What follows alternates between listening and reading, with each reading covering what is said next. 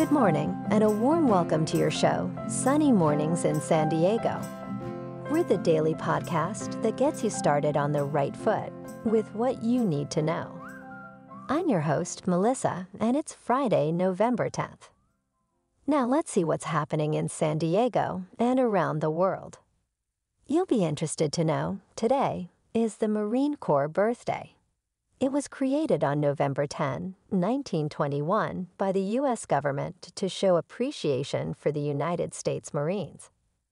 Having taken part in nearly every U.S. conflict, the Marine Corps has defended our country since America's inception. In other holiday news, we have Veterans Day coming this Monday, and there is only 14 more days until Thanksgiving.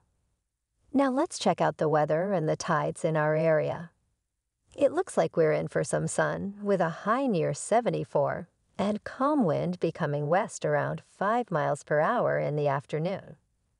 Tonight will be mostly clear, with a low around 53 with north wind around 5 miles per hour becoming calm.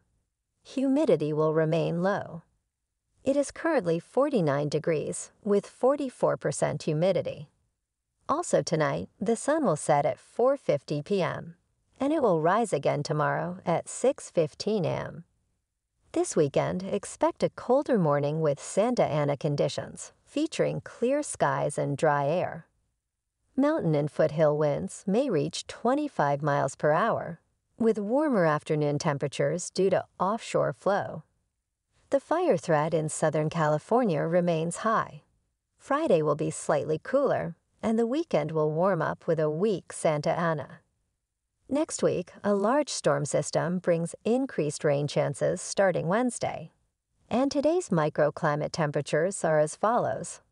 Coast, mid-70s, inland, near 80, mountains, low 60s, deserts, near 80. The first high tide today will be at 5.5 feet right around 6:50 a.m., with a half-foot low tide at 1:30.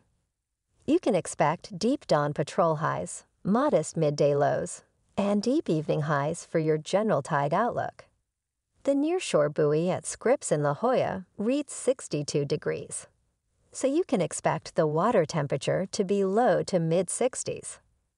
Now here is a snapshot of the surf forecast from surfline.com. A pair of back-to-back storms tracking across the Gulf of Alaska and into the Pacific Northwest set up a fun week of waves. As a result, a nice run of overlapping, shorter to mid-period west-northwest swell will show for the better exposures of Southern California through. The fun shot of west-northwest swell sets up widespread waist to stomach-high plus surf for well-exposed spots, while the better breaks in San Diego push chest to shoulder high. The trend towards smaller surf continues on Friday, with most spots down in the thigh to waist-high range. In the national weather, isolated thunderstorms and locally heavy rain are expected from southern Texas into the Arc-La-Tex region through the morning and into the weekend for southern Texas. And a series of Pacific storms will bring rain and high-elevation snow to the northwest into the weekend. The critical risk of wildfires over parts of Southern California is expected to diminish overnight. Let's switch over to transportation now and check out the planes, trains, and automobiles for a moment. At the airport, the new Terminal 1 is still under construction, so keep that in mind if you're flying today. The Pacific Surfliner looks fine in our area. However, there are no ticket windows currently in Solana Beach and Oceanside, so you'll need to use a kiosk or be using the app if you start out at one of those stations. There are no issues reported with the coaster. Now moving on to some of the biggest national news and sports from last night, I'll hand you off to Ace, our sports guru. Thanks, Melissa. Ace here. The National Rugby League is in discussions with FanDuel, a prominent U.S. betting company, to explore live streaming rugby matches on its platform.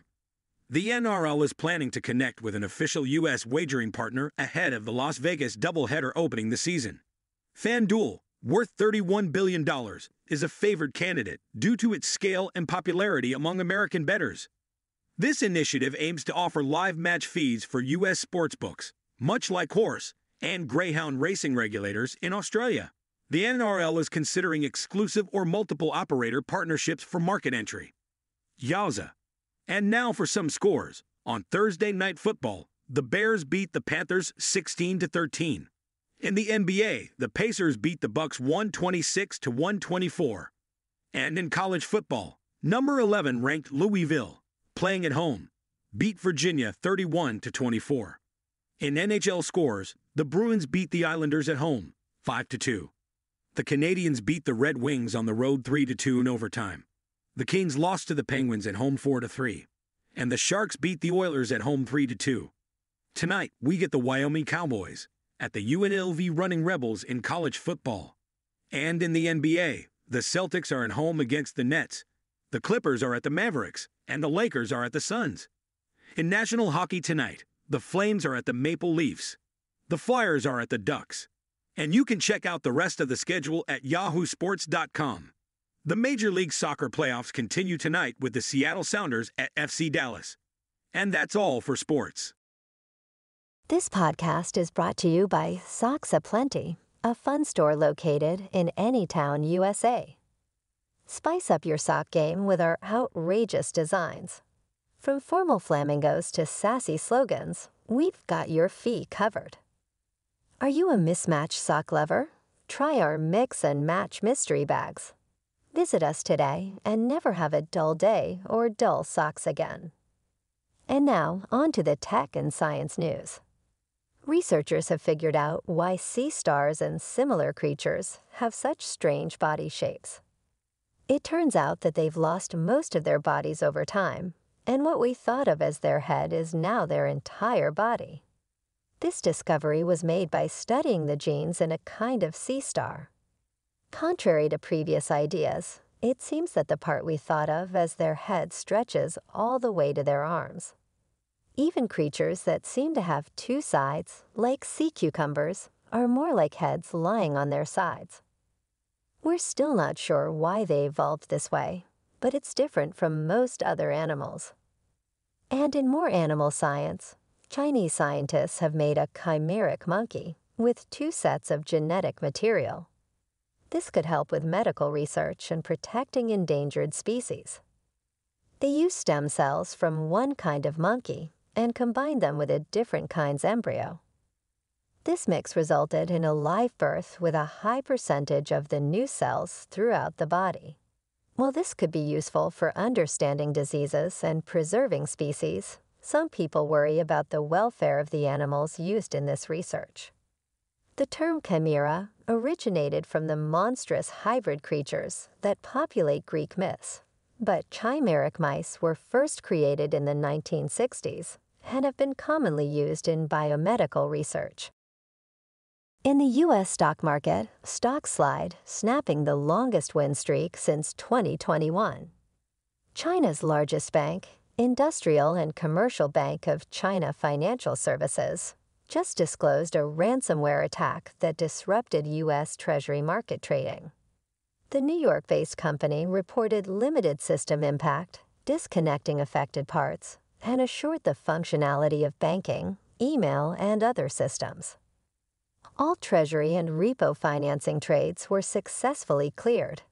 The incident is under investigation, with reports suggesting involvement of the Lockbit ransomware syndicate, known for its efficiency and global targeting since September 2019. In other news, Disney is up 14% over the last 2 weeks. And Viasat is having a strong week from a favorable earnings call. The stock was up 7% yesterday. And finally, Bitcoin sits at $36,670. Ethereum is up 10% from yesterday at $2,128, and a newer crypto, Rocket Pool, is up 20% in the last 24 hours. Now some news from around the U.S. The city of Chicago passed one of the nation's most expansive workers' time-off policies on Thursday, guaranteeing all workers at least 10 days off each year.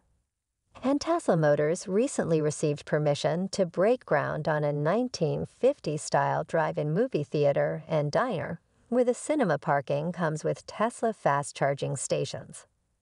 The permits allow for 30-some charging stalls, 2 outdoor movie screens, and a restaurant with rooftop seating, all to be built on 7001 W Santa Monica Boulevard in Los Angeles.